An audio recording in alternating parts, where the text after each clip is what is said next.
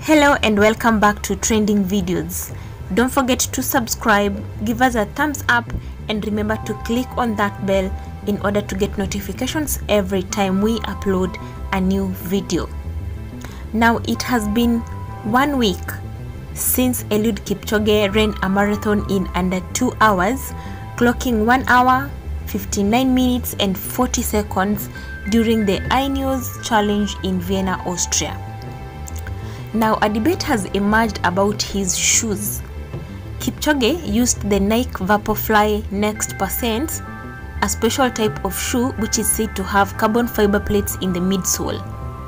Now Ryan Hall, who is now a retired marathoner and finished 10th in the Beijing Olympics marathon, said that the shoe might have handed Kipchoge an advantage. And this is what he said.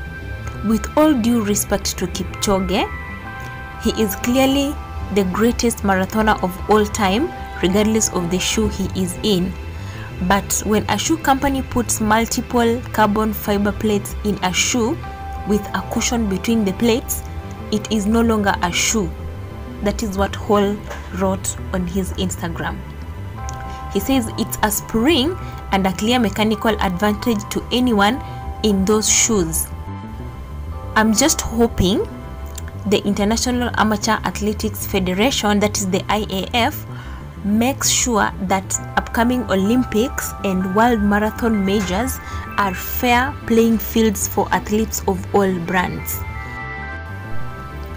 Now Trevor, being the comedian that he is, could not hold it up, and he challenged those who are talking about Kipchoge's shoes giving him an unfair advantage above others, and he asked them to wear the shoes and attempt to complete the marathon in under 2 hours. And this is what he said: why don't you get those shoes and you tell me how fast your time is? You can't give the shoes the credit. If anything, him, meaning Kipchoge, being Kenyan, is the cheating part. He wasn't like, oh my god, I'm wearing these Nikes. It's more like the Nikes were saying, oh my god, I'm wearing a Kenyan. We're going to win. We're gonna win.